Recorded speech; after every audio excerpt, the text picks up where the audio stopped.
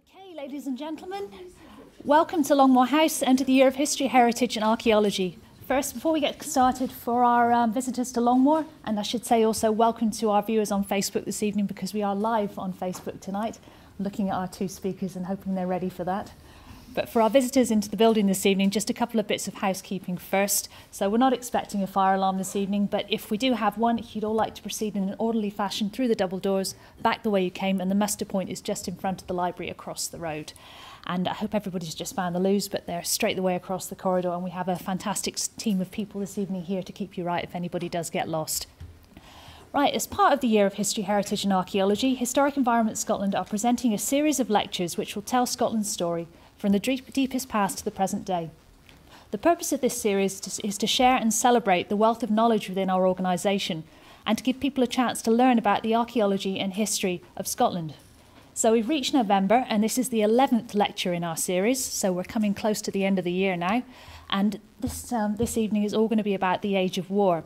So we have two fantastic speakers for you this evening who will be discussing military remains on land and in sea respectively. So first up, we have Allan Kilpatrick, who's a data and recording officer and an expert in military archaeology, and his talk will present the results of recent and ongoing archaeological survey work by Historic Environment Scotland to record and understand the network of defences which were constructed to protect the Clyde. So without further ado, I'd like to introduce Allan. Thank you very much, Kirsty. My talk is going to be on, I've entitled it Fortress Clyde. It's not a term that was probably in use. But what I'm going to discuss tonight is really what the survey and recording section of Historic Environment Scotland have been doing over the past couple of years in and around the Clyde area.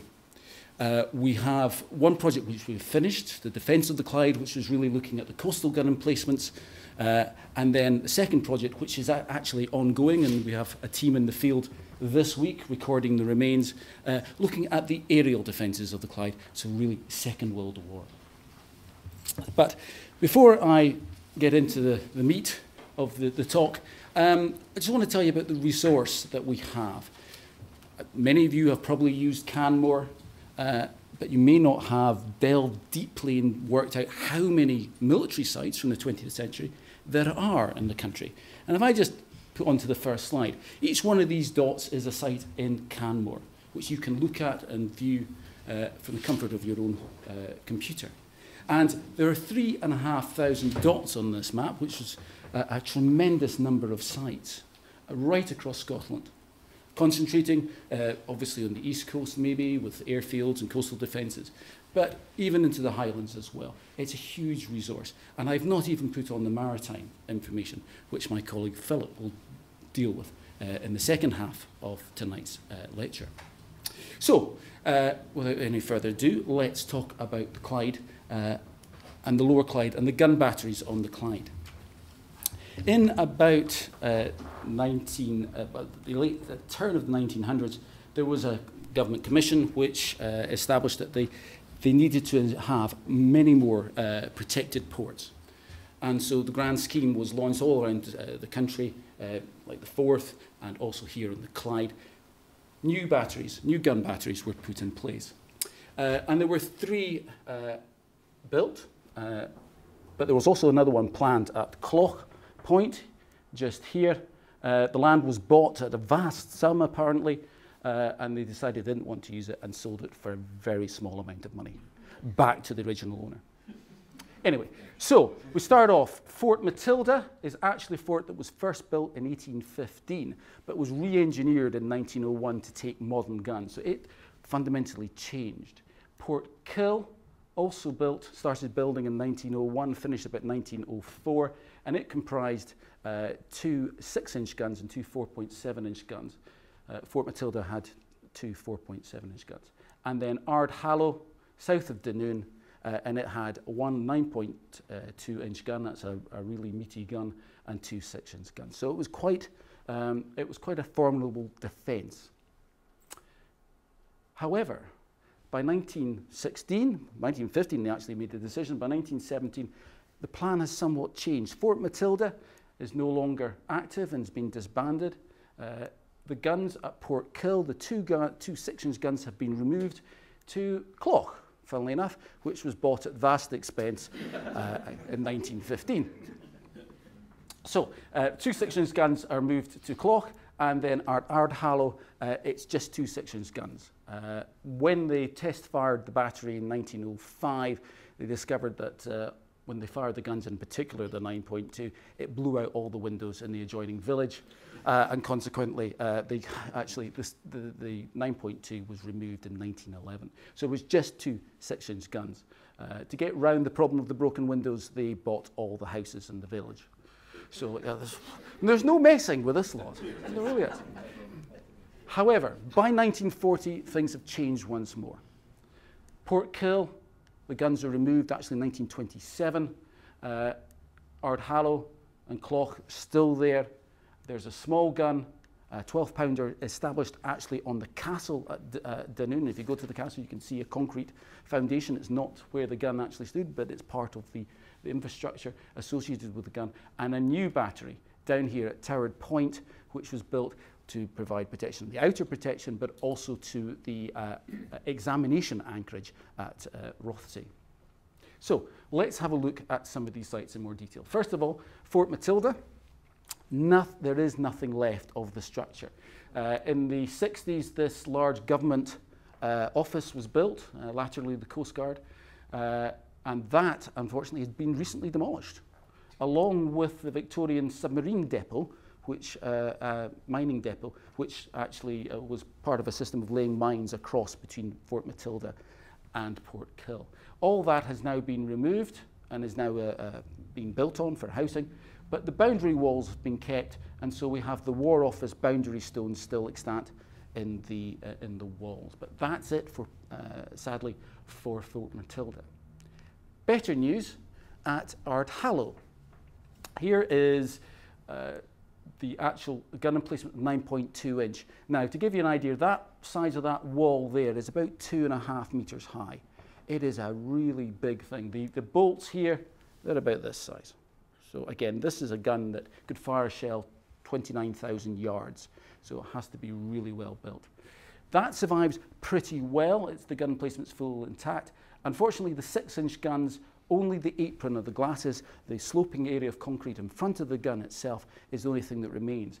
However, being buried, purposely buried, behind that are the subsurface magazines, crew quarters, lamp room of all things, and stores. And that's actually been covered over and buried. So it's still there, it's just proper archaeology, it's underground. I've also had one of the boundary stones there as well. What does survive and really well is the battery observation post. And I apologise for the picture, this is it. It is impossible to photograph. It is completely surrounded by trees, but it's a 3.5-storey structure. These are plans that we made on site. We took about a couple of days to produce these excellent plans. And we were able to disassemble the building, if you like, and produce phasing. So the first phase in the First World War is these black areas, and then as the time goes on, more and more is built, and finally the top room, which was the World War II battery observation post, is constructed. We always like buildings to be reused. Here it is, the top room. It's been used as a gang hut for the owner's daughter and her friends. It's rather well appointed. Moving on to the best preserved of the batteries that date to that first phase is Port Kill Battery. Now, it had 2 6-inch gun emplacements. This is the plan that we took, that we made of the gun emplacements themselves. Absolutely massive construction. Huge rooms underneath. You could descend by a flight of stairs down, two stairs, why not? 2 stairs down, crew shelter and quarters there. Originally we had beds in there, a lamp, the Royal Engineers store, lamp room, and then shell room leading through a shifting lobby, as it's called, and into the magazine proper. So that's the crew shelter. So it's a really large, lots of windows, a couple of doors, obviously one for the officers, and then the interior of the magazine with protected lamps, which would originally have been a lamp on the outside of the room, and a big glass covering that. Each one of these is numbered and the plates still exist on the wall. And this is the shell room, this is this area here, and you can see that's where the lamp originally stood to light the magazine. And down there the ammunition was sent up to the top via lift shafts here and here. If we look at just the preservation across the whole of the battery, much of the battery survives, from the guardhouse to the engine room. This is the engine room here. It's actually underneath a modern building, so planning has beautifully managed to allow building to occur but not to damage the military remains. This is the guardhouse or caretaker's cottage, and this section is the top of that lift that I was talking about. I've never seen one quite as good state of preservation, this timber. And I don't know if you can make out that sort of bottle shape, and that forced the shell which was coming up on the lift to then be pushed out of the entrance, and so it was easier for the men to manhandle. It's a beautiful piece of preservation, and we've drawn that in particular because of its preservation. That's the entrance to the crew shelters, a beautiful engineering bricks, white salt bricks. Everything's beautifully curved. This was built, obviously, not at a time of rush, so it's just beautifully done. Always look at our archives, because this is a picture of them actually transporting one of the guns up the hill to the 4.7-inch emplacement. It's called power buckling. So basically it's manhandling, pulling it up. Now there is a 4.7-inch battery, very similar to the 6-inch battery, but we didn't survey that. And the reason we didn't survey that was actually people use it, people live in it. It's been used for the last 60 years, in one case by one family or 3 families occupying that area, and they use it for summer accommodation and at weekends. And it's in beautiful state of preservation. And the fires in it are very nice, and they vent out the original flues, so it's absolutely fantastic. Move on to Cloch. Cloch is perhaps the battery that's seen most development. It's got a massive caravan site on it, and so the preservation on the site is not quite as good as the others. However, there's still elements that we have found of the original campsite buried in and amongst the hillside. This is originally where the guns were stood on top of this drum just up here, but it's been covered and you can see the caravans. But there are a few buildings on the site. The Port-War Fire Command station is this. This was originally the First World War, which is this photograph here. And a Second World War extension was added on there, so it's on 2 slightly different levels. There's also a rather unusual building which appears to overlook the boom, and may have been for the submarine minefield that would have sat just outside the boom. And all protected, the boom itself protected by these searchlight houses, of which 2 are existing, are upstanding, and 1 is just a shell, but you can right beside the road, so you can visit them quite easily. What they did do was protect the boom. And so I don't have a Second World War picture, but I have a First World War picture taken by a passing airship in about 1917, 1918, and that shows the boom, a very simple boom at this point, and here it is looking the other way with the gate and the trawlers guarding it. And that's a searchlight. There's another searchlight over there, engine house, and just up here are the battery itself. And it was all accessed by a tramway which runs up the slope. Quite an amazing piece of engineering. And so I should have mentioned, the Second World War boom was tethered here and here on either side of the lighthouse, and this is one of the anchor points, and it's been a designated site. It's been scheduled as an ancient monument. So finally, the last of the gun emplacements is the towered battery down at the very south end, and it's entirely Second World War, constructed in 1940 as an emergency battery, and it comprises 2 guns, which you can see, 2 gun houses there with a battery observation post, and it's really quite a striking site. On visiting it, it presented a range of problems. The gun houses were very, very strange. We just couldn't get a handle on them. But and this is what happens when you visit a building and you start to actually investigate and how it works, we began to realize that the buildings themselves were not a single phase of building, but they've actually been radically altered. And we discovered that the original gun pit extended much further out, hence it should have been a whole circle. But then they cut it off, put an additional roof in and all the rest. It suddenly became a much more interesting site. It has the entire campsite with it, and walking over it, spending time looking at it, we'll start to be able to record even the positions where there are wooden buildings.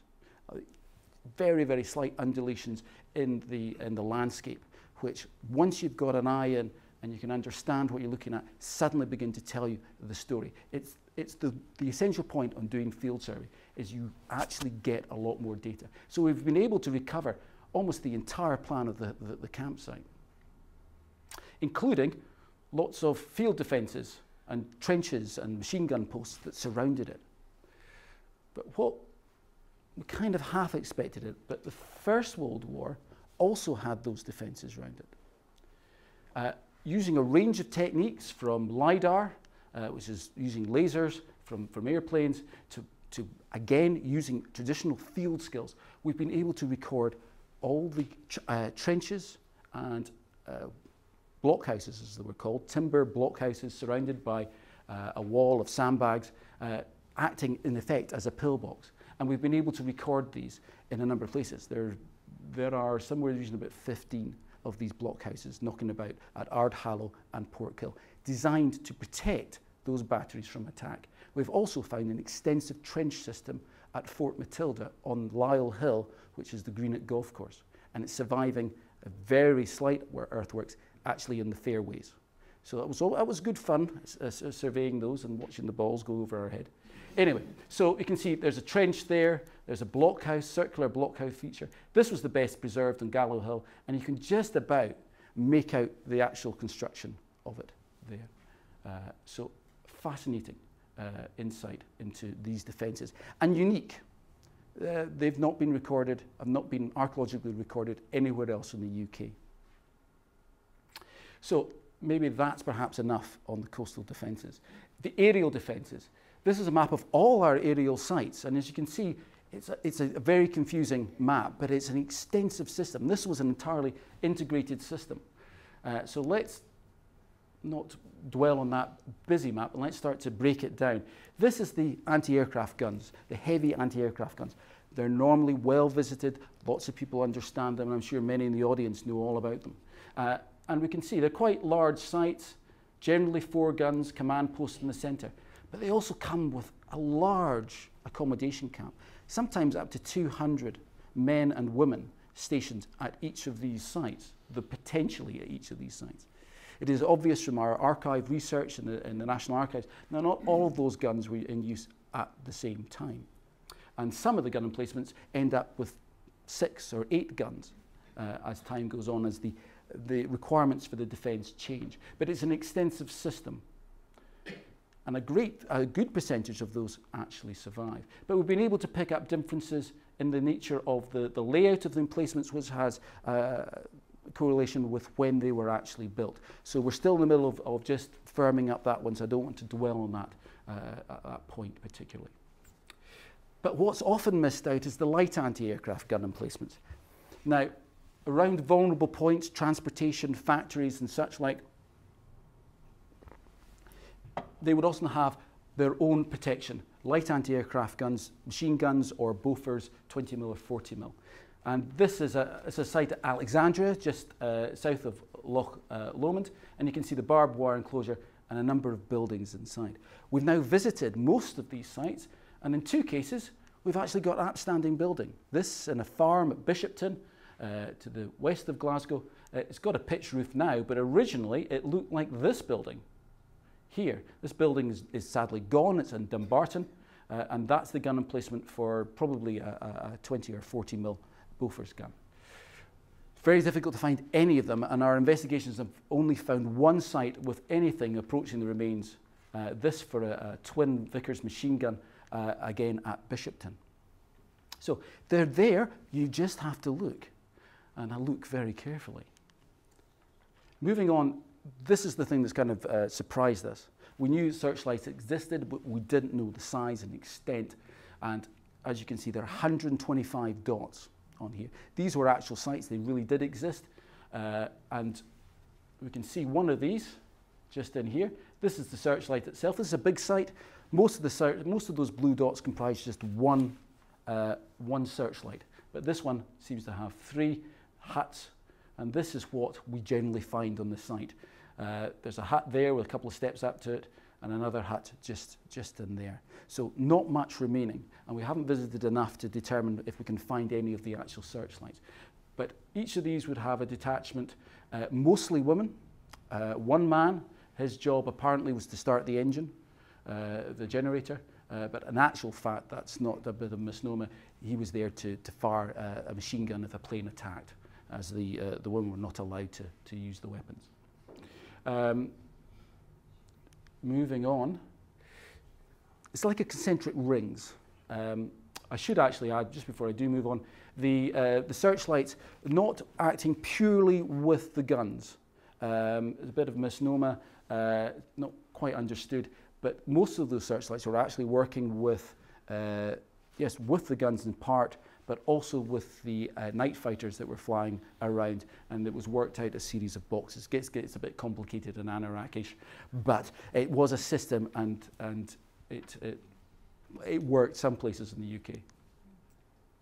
Right in the centre, right above the vulnerable points, such as the shipyards at Greenock and down the Clyde and various industries of the Clyde, because obviously Glasgow was just a huge industrial centre, were barrage balloons. Here are a couple, just to the west of, just over here, this group here. So there's one there and one there. Hydrogen filled, had a tendency to go up in flames if there was any lightning around. But they could fly up to 5,000 feet and had to be incredibly well tethered down to the ground. And they were tethered down by using massive concrete blocks. You can see the iron rings here. We hope to find some of these iron rings and concrete blocks in situ. But in actual fact, at no site of the 136 sites that we've looked at, and that's actually 16 more than was in the archives, have we found a single site with anything actually in situ, which is a real shame. However, when we went to Glasgow Green, right in the centre of Glasgow, and we went to this site in particular, not expecting to find very much, but when we got there, we got a feeling there was something there. So we got our equipment out and we started to map. And after a while of being patient and trying to understand, this is what we ended up with as the plan. A beautiful series of pits which the concrete blocks have been ripped out of and taken away and then have been filled in. But of course, the filling in has not been very good. It's not been compressed, and so it leaves a very shallow impression. And we were able to recover virtually most, except for the outer ring, all the anchor points. So quite a remarkable achievement just to get that. Now, all this is put in place to stop bombing. And I was asked if I could have a little, there was a project for a visiting student. So I said, yes, I've come up with a project. I came up with this. Look at all the photographs that are held by us, National Collection of Aerial Photography, and try and look at them and try and recover all the bombs, all bomb craters in and around the population centres. Clyde Bank here, obviously, and Port Glasgow Greenock suffered from raids in March and May of 1941, devastating raids for those two towns. And the towns themselves, the bomb craters have all been, were all marked up at the time, all the incendiaries and high explosive bombs. But no one bothered to look at what else was around. So my student, as he turned out to be German,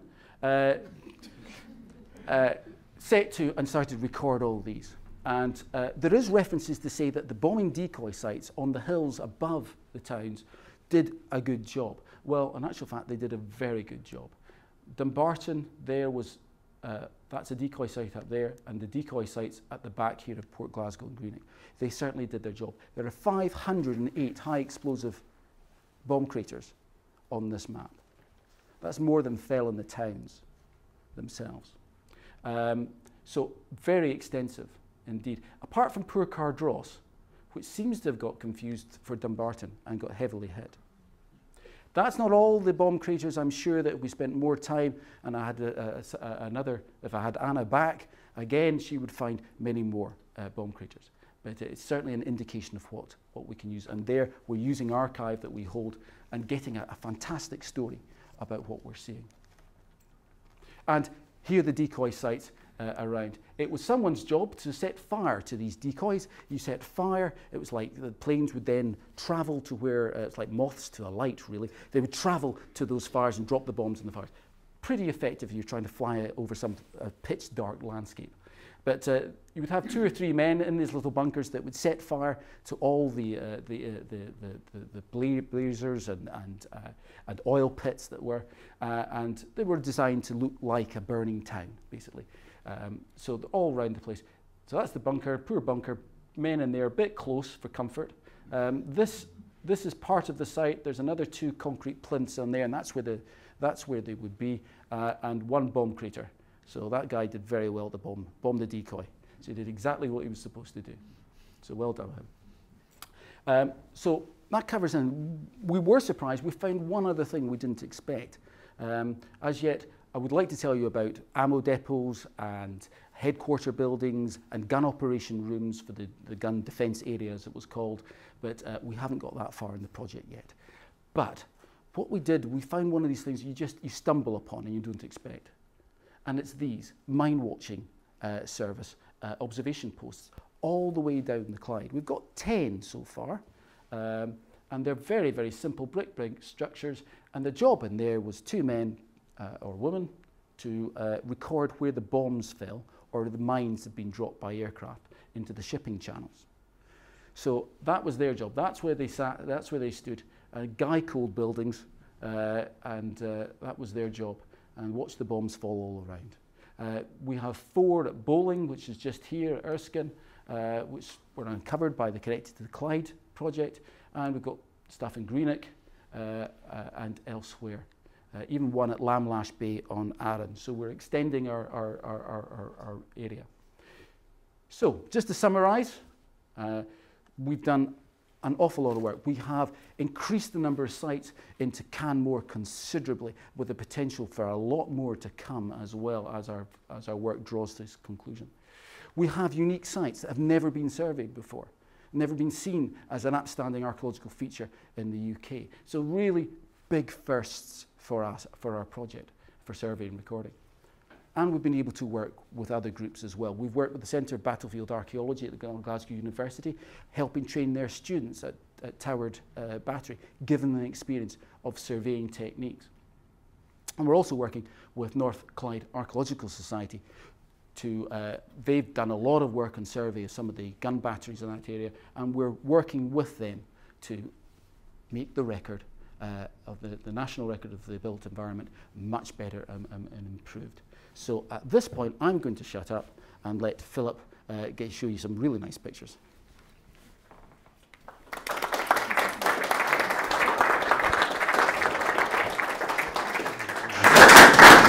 Thank you very much for that, Alan, and I'll just let Philip get properly mic'd up. Right, so next up we have Philip Robertson, and Philip has worked for Historic Environment Scotland and its predecessor organisation since 2004, and is a specialist in coastal and marine archaeology. Philip currently works for our Designations team and is responsible for the provision of advice to the Scottish Government on historic marine protected areas. And I did not realise this, but before starting his career at Historic Environment Scotland, Philip and his family run a popular scuba diving centre in the Sound of Mull. So you get some wonderful details when you ask people for bio details before you do these lectures. So Philip's going to be talking to us this evening about the results of underwater surveys at Scapa Flow. So thanks to Kirsty for that kind introduction. I don't dive very much anymore. I did it for 10 years and absolutely loved it. Now we actually have a diving contract, people who do our diving work for us, and I work very closely with them. So thanks to Kirsty for that kind introduction, and indeed to Allan for giving you a glimpse of the Clyde and work on land. For my slot, I'm going to add a very salty perspective and take you up to Orkney to show you the marine archaeology of Scapa Flow. Orkney's location at the northern gateway from mainland Europe to the Atlantic meant that its seas have long been of strategic importance. My talk focuses on Orkney's key role in the Navy's attempts to control the waters of the North Sea and the North Atlantic. Chosen as a war station for the Grand Fleet during the First World War, it was from Scapa Flow that Admiral Jellicoe left in May 1916 before the Battle of Jutland, where the Royal Navy took on the German High Seas Fleet in the largest naval battle of the First World War, a battle which proved costly for both sides. Then, retained as the northern base for the home fleet in the Second World War, it was from Scapa Flow that HMS Hood left in May 1941 to intercept the German battleship Bismarck. Scapa also served as the base for the Arctic convoy escorts, one of the most dangerous naval operations of the Second War. Allan has already showed you the remains that exist on land around and showed you in detail what exists around the Clyde. I wanted to add this map of what exists around our coasts. While the wars on land were fought on mainland Europe and beyond, the wars at sea were fought very close to home. This has left its mark in the substantial Royal Naval and submarine losses around our coasts. An obvious omission from this map is the substantial number of merchant ships lost to mines, submarines and surface raiders. Scapa Flow's suitability as a naval base owes much to its geography. It is a large, open body of water of around 120 square kilometres in area, sheltered by islands on all sides.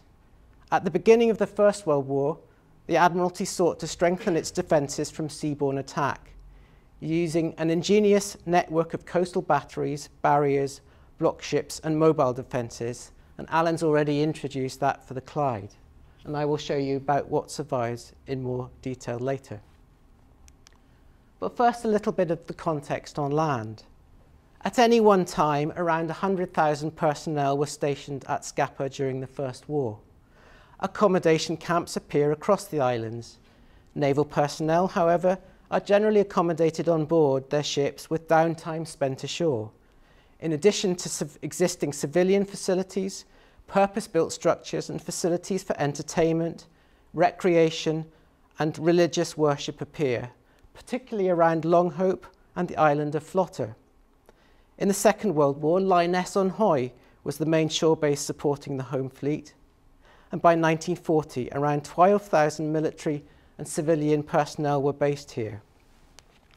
It was decommissioned in March 1957, although the oil tank shown here is still there at Lyonesse Visitor Centre today. These remained in use until 1976. The coastal batteries. Men here from the Orkney Royal Garrison Artillery are shown constructing Ness Battery outside Stromness. Coastal battery defences surround Scapa Flow and were further strengthened during the Second War to counter aerial threat. What about our role on land? Alan's talked a little bit about what they've been doing in the Clyde, but what have we been doing up in Scapa Flow at sea? During the course of the First War Centenary, our teams have been busy recording and reviewing protection for all these sites on land. But yes, this role extends offshore. And since around the 1990s, there's been growing appreciation of the extent of survival and interest of this underwater heritage. Our marine role has involved survey work using divers, shown here in the top left. We also work with public authorities, universities, and industry using some of the latest offshore technology. The vessel on the bottom left there is using a high-resolution acoustic sonar equipment, the kind of thing that we use for hydrography, for mapping the seabed. It's also very, very useful for mapping wrecks. The mind boggles to think how long it would take to achieve that just using divers underwater.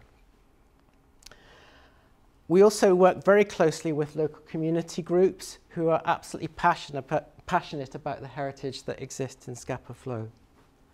In 2001, Historic Scotland took the decision to schedule the wrecks of the German High Seas Fleet. And this is the same protection that we use for archaeology in land, recognising them as nationally important monuments. Since then, we've been very actively involved in monitoring and survey work, as well as education and interpretation initiatives to try and widen access. And I'd like to take some of this opportunity to showcase the results of our work and also the efforts of some of the groups with whom we collaborate. The first is the wreck of the HMS Hampshire. On the 5th of June 1916, the armoured battle cruiser HMS Hampshire hit a mine off Marrick Head, west of Orkney, carrying Lord Kitchener and his entourage to a meeting with Tsar Nicholas II. Only 12 of the 655 crew survived. The wreck of the Hampshire is a designated war grave, but in June 2016, a specialist diving team obtained permission from the Ministry of Defence to visit the wreck to help document it 100 years after its sinking. Operating at a depth which severely limits the amount of time that can be spent underwater safely, the team gathered photographs and video which have helped to generate this photo model of the wreck on the seabed. Here, divers are exploring the bow or front of the ship with its distinctive shape. Although relatively intact, the main impact of the mine and the damage resulting as the ship hit the seabed can be seen in this area. Here we see one of the ship's propellers, the diver providing a useful scale to help us understand the huge size of this wreck as she lies underwater.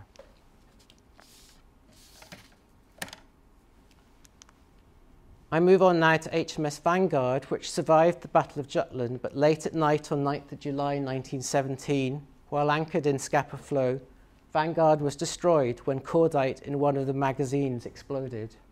The top right image shows Stoker Cox and Royal Marine Private Williams, the only survivors of the 845 men aboard at the time of the explosion, the force of which is evident in this photo mosaic below, showing the exploded stern of the wreck from recent survey and the remains of the twin gun turrets.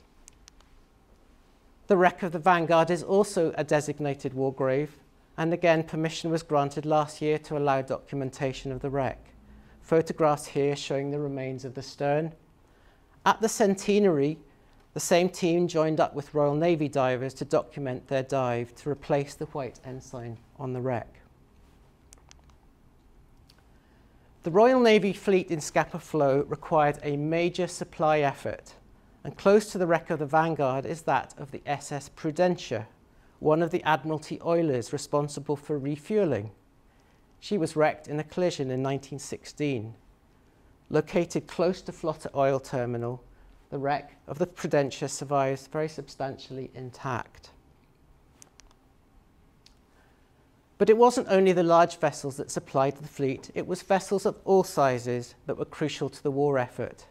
Her Majesty's drifter Chance, a Wick-registered herring drifter, was one of many such vessels used in Scapa Flow for mine sweeping, for towage, and general harbours work. We know of 7 recorded losses, several of which have only been discovered very recently. In this case, with her wooden hull largely rotted away. Archaeologists have identified markings on her funnel, bottom right, showing the vessel's registered fishing number and confirming her identification. But what remains of the extensive effort to defend Scapa Flow? The most obvious remains are the block ships, and those of you who have visited Orkney may have seen them yourselves. They were essentially redundant merchant ships used to block channels between the islands. Their failure to prevent submarine incursion through Kirk Sound in 1939 led to the construction of the Churchill Barriers, which now provide an important road link between mainland Orkney and South Ronaldsay. And for those of you who visit the Churchill Barriers today, the image here on the bottom left is one of the block ships, which is now very heavily grown up with sand. Indeed, you'd only see the concrete top picking out of the sand. The rest of the ship is actually buried.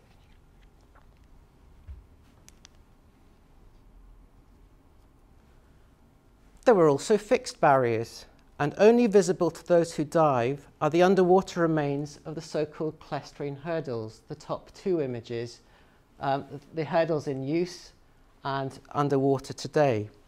They were a huge structure of metal frames with a large gate in the middle that was built across Clestrine Sound at the western entrance to Scapa Flow.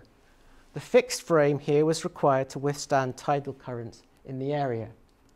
Bottom left is at Rowan Head and is the remains of an anti-torpedo close protection pontoon, which they put on the sides of ships to prevent torpedo attack. And the remains in the middle of the channel are the remains of discarded boom netting. Bottom right, of course, are the remains of the Churchill barriers themselves. But it's not only fixed barriers and mobile and block ships. We also have mobile defences. Allan showed you the ones in the Clyde. Again, there was a big mobile defence, a big mobile boom in Hoxha and southern end entrance into Scapa Flow, here shown operating early in the First War. We've identified extensive remains on the seabed, both of the buoys and of the boom net, very hazy black and white photograph taken from a remote operated vehicle, essentially a robot underwater.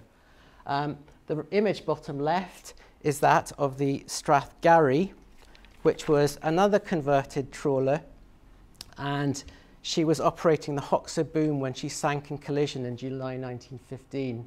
That image is a sort of sonar image. She's in quite deep water, but very substantially intact. What about the submarines? The only wreck of a German submarine within Scapa Flow is that of the UB-116. On 28th of October 1918, her crew attempted to enter Scapa Flow. She was detected in Hoxha Sound and destroyed when the minefields in the area were detonated. The remains of this wreck were substantially salvaged during the 1970s. And the image on the bottom left is essentially a map of what survives. It's very, very broken up. But there are identifiable features, such as top left, this photo mosaic of the conning tower remains. And of course, Scapa Flow remained vulnerable to submarine attack. And when Gunther Prien navigated his submarine U-47 at night and at high tide between the block ships in Kirk Sound to torpedo HMS Royal Oak with the loss of 834 men. Today, this wreck is also a designated war grave and is regularly monitored by the Ministry of Defence. Using the latest offshore sonar survey techniques in 2006, shows the Royal Oak as she lies on the seabed today. Today, the Royal Naval Salvage and Marine Operations Team regularly visit her and maintain a watchful eye, particularly in order to monitor the risk of leakage of oil. There has been also, in quite recent times, a recent discovery of one of the Royal Oak's smaller pinnaces. The ships, the little boats that were carried on board, have been discovered just off the side of the wreck. A particularly major focus for our team over the last number of years has been the wrecks of the German High Seas Fleet. The way we view these wrecks has changed immeasurably over the last 100 years. Once a weapon of mass destruction, 74 ships were interned in Scapa Flow under the Armistice Agreement in June 1919. Then in June 1918. Then in November 1919, as negotiations on the Treaty of Versailles drew to a close, Admiral von Reuter ordered his skeleton crews to scuttle the ships to avoid them falling into enemy hands. Most sank, but some were beached and recovered soon after.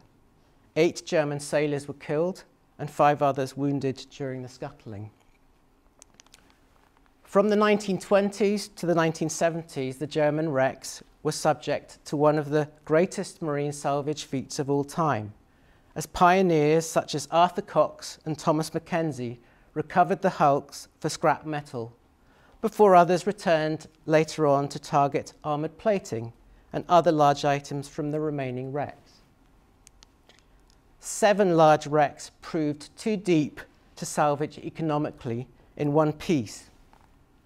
And since the 1980s, they've become a popular tourist attraction, attracting 3,000 or so diving visitors every year to Scapa Flow. For those who don't dive, visit the Scapa Flow Visitor Centre to find out all about this very interesting part of Orkney's heritage. But the wrecks include 3 Koenig-class battleships. The image at the top is that of the Koenig-class battleship SMS Markgraf. All the battleships here sank upside down, and you can see in the holes in the wreck some of the impacts of salvage activity in the 60s and 70s. There are also 4 cruisers. They all sank on their sides. And again, they've been heavily salvaged, but remain substantially intact. The image bottom left is that of a diver exploring the remains of the wreck. Some divers explore inside the compartments and tell us about what survives. Very brave indeed. They're not just ferrous skeletons, they are full of the social history of the day, of, for example, on the right-hand side, this collection of sailors' postcards, which were recovered in 2003 and conserved, and they're stored in Orkney archives in Kirkwall and available to view. The 7 wrecks that survive are not all that is there. The bottom middle image is the remains of the salvage that took place in the 20s and 30s. When they were trying to recover the battleship Bayern in 1926, I believe, sorry, July 1923, initially she developed a severe list and had to be resunk before the successful refloating. She left 4 600-ton gun turrets behind on the seabed. But you can also see the indentations that she's left behind, 2 of them because of the need to resink her and then refloat her again. As my talk comes to an end, I thought I would just conclude by these photographs of memorials at Lyoness Cemetery on Hoy and at Marrick Head, Bursey, which remind us all of all those who lost their lives in these incidents in the service of both their countries. For Lyoness Cemetery, of course, has both German and British sailors during the 2 world wars of the 20th century. Thank you.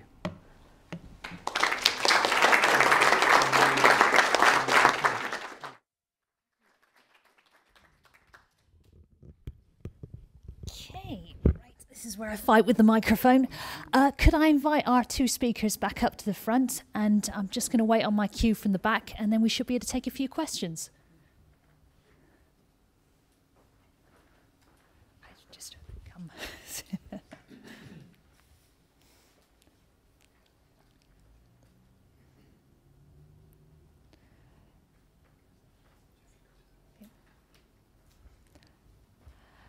Okay, does anybody have any questions for our speakers?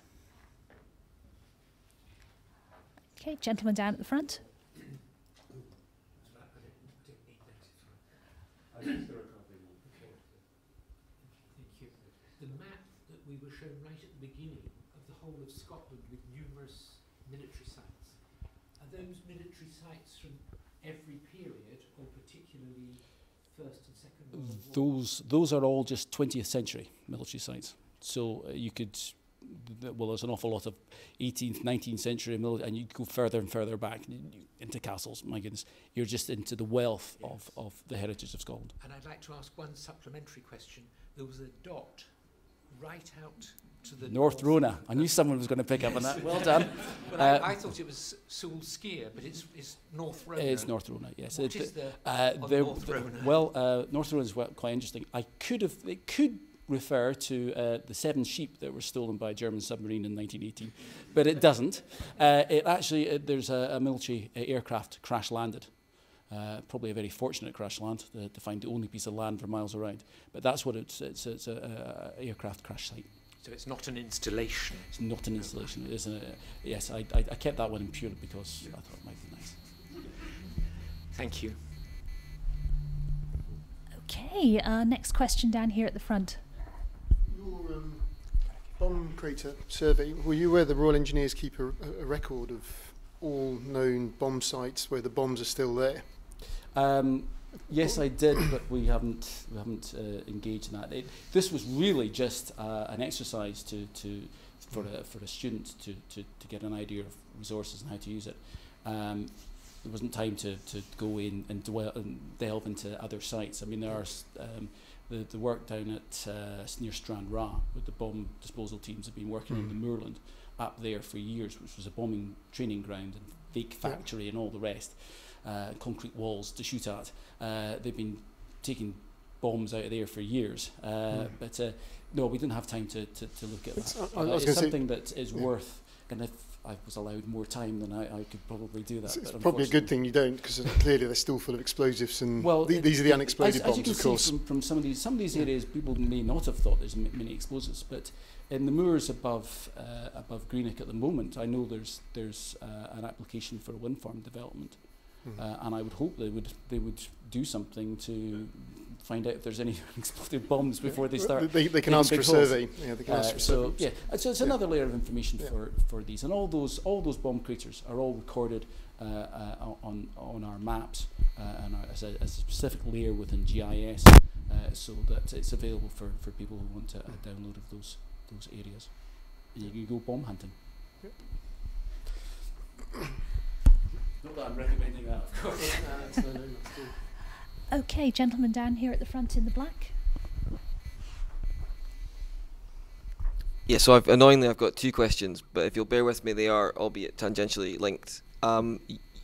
You said that these sites were 20th century sites. I wondered to what extent there was reuse of sites that had historical elements to them. So there was bits of geography that were there, particularly around the Clyde estuary that were being reused. And I'll ask the second part so you can answer them together because it might work. Is that to what we saw in the first image you showed of the Clyde, that there was a migration of gun placements south? Yes. Just why was that? Okay. The obvious answer is Fort Matilda, which is built in 1815 as an artillery fortification. It replaces Fort Gervais just at Greenock itself, and they moved the defences a bit further out of Greenock. The rest of the defences are all new. So that during the First World War, when they realised, well, when the war started, there were no boom defences. That was not something that the anti-submarine booms did not exist. And it was Captain Munro at the Cromarty Firth who instigated the design of the boom, which was, he was given a good dressing down for building one of these things without permission, and he was a very naughty boy. But every single anchorage within the year had one of these. So, and he got promoted and went to Scapa Flow, actually. And so they decided the best place to put the boom was across at the tail of the bank between Clough and Dunoon. So therefore, Portkill and Fort Matilda really didn't become a very good position. So they had to move those guns further south. So I hope that answers. Submarines. But also, I mean, connected to that, there was a submarine minefield immediately in front of the boom, and also there was I've forgotten the phrase, the hydrographic, the listening outposts all the way down the Clyde as well. Okay, gentleman just up here. Thank you. More of a statement, actually, following on from the other question that's just come. In terms of the hydro bones, I don't know if you guys are aware on Flotter, in terms of when you talked about the submarine that went up, there's actually the hydro boom actual shed is still there. It's actually been reused, back to the question that the gentleman has just raised, and it's now part of a farmhouse, and it's got its own little museum inside it. So that's actually on Flotter itself, just leading on to that piece. So it's leading on again in terms of Scapa, so there is a question coming. That's right. There are such extensive remains everywhere, and I have visited some of the remains on Flotter, but not those actually. So the next time I go, that would be really I'm sure worth you'd get a cup of tea if you visited. I did. That's Alan, is that something you're aware of? Yes, I'm aware of that. Yes, and just to comment on the sheer wealth, everything that you saw in the aerial defences was repeated up in Orkney. The barrage balloons sites, however, are still fully extant, so you can actually see what they look like actually physically on the ground. So it's a marvellous landscape. It's a landscape I've only touched by a tiny little bit. Spent 2 days in Orkney with my parents, and didn't see very much. Churchill barriers, but you kind of have to drive over those anyway. So it's a wealth of material.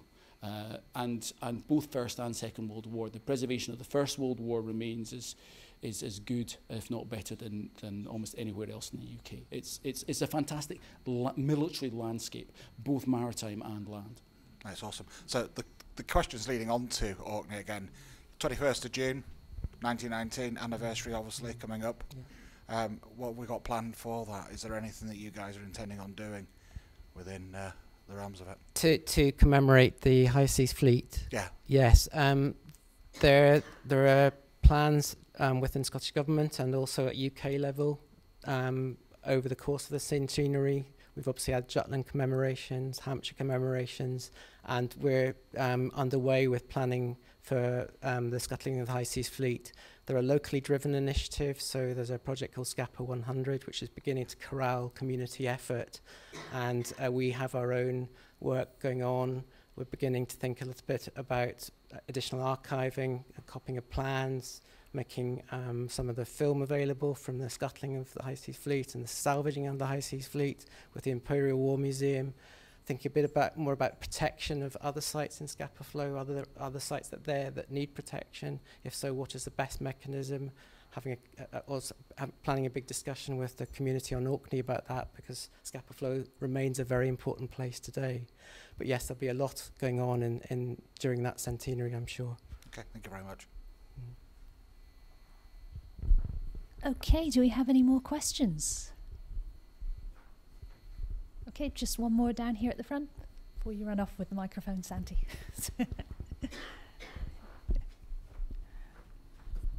Just one on the flow. With the nature of the wrecks, what do we estimate the timescale is until these things are no longer really visible for divers? Yeah, excuse my voice is going.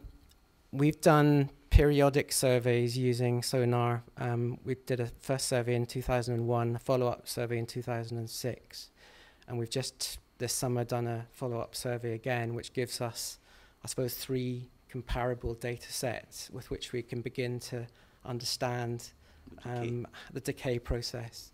And the Ministry of Defence also did some sampling work, taking some hull samples from one of the German High Seas Fleet wrecks to understand the degree of corrosion of the structures. So at the moment we can say, yes, they are deteriorating, and that's backed up by the observations of divers who visit them every year and say, you know, this has collapsed since they've last been there. So there's this sort of anecdotal qualitative data and quantitative data. We're not quite there yet. This is obviously a common picture worldwide, and other scientists, archaeologists from across the world might say we can measure their survival in many decades, maybe into hundreds of years, but it will be a gradual process of decay and collapse. Exactly what that looks like, we're not quite sure yet, and it requires further study. But it's not to say that they'll be gone tomorrow. It's a gradual process. In the case of the German High Seas Fleet, obviously the fact they've been opened up through salvage is likely to exacerbate that situation. Yep. So will we be celebrating the 200 year? In memory, at least. I was going to say, given that cannons seem to last for a long time. Exactly. Yeah. Yeah, I mean, with some of our other sites, we're dealing with 17th century remains. Cannons, as you say, metal material which forms concretion. Yeah. Obviously, they're protective layers around metal, and that decay curve slows down. Exactly what that looks like with these, I don't know. Other materials should survive if they're buried for very long periods of time. So, heather on a 17th century wreck in the bilges has survived beautifully. Oak leaves that I've come up with, beautifully preserved. So it's dependent on materials, depends on burial conditions, and dependent on what goes on in the intervening period. Right, so on that note, if everybody would like to join me in thanking our 2 fantastic speakers for tonight.